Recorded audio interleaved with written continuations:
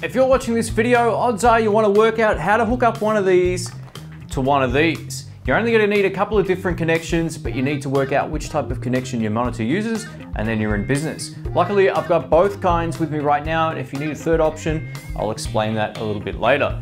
Let's check it out.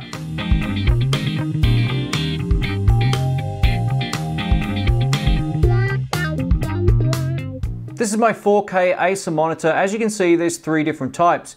Most lower resolution monitors, so full HD ones for example, probably won't have the display port, and if you're not sure what is what, simply go over to the back of the monitor and look at the actual labeling. Usually they're labeled. The DVI is this one. This is an older generation technology, and we have a HDMI connection, and that's the display port. So whatever you're currently plugged into, that's what you're gonna have to find as an adapter.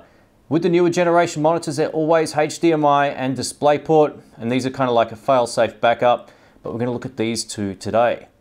Now here's the side of my MacBook Air. This is a 2017 model. As you can see over here, the one marked with the little lightning thing right here is the one that we're gonna use to go from this out into the actual monitor. This is a Thunderbolt port.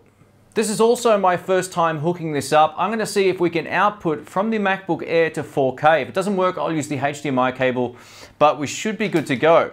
So I do have a display port one. So we're gonna try this one first, and as I open this and hook it up, I'll show you what I'm doing.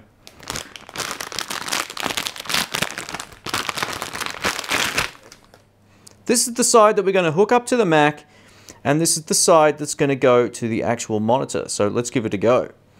All right, so firstly, I'm gonna hook up the DisplayPort adapter to the monitor so I can then swing the monitor back around and we can have the monitor facing forward, which makes it a lot easier. So now, in theory, all we need to do is hook this up into the MacBook Air and we should be good to go. And I just realized the cable's on the right, so I'll recable this around the other way in a bit. Let's turn on the Mac and see what happens.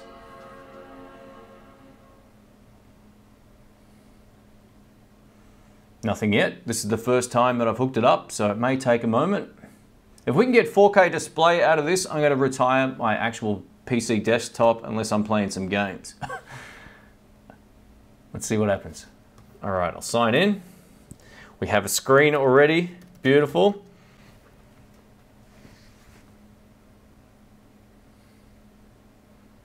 It's lit up. That's a good sign. And there it is. So I guess what we want to do now is see what actual display we're running at.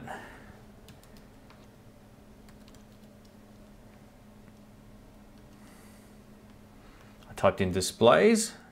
As you can see, I've got the built-in display running at 1440 by 900 and the Acer CB281 HK display, which is the 4K monitor which you're looking at, running at 4K, so 3840 by 2160. Awesome stuff. That's going to make life a whole lot easier. This is where I'm going to be docking this little MacBook Air, and it's really that simple.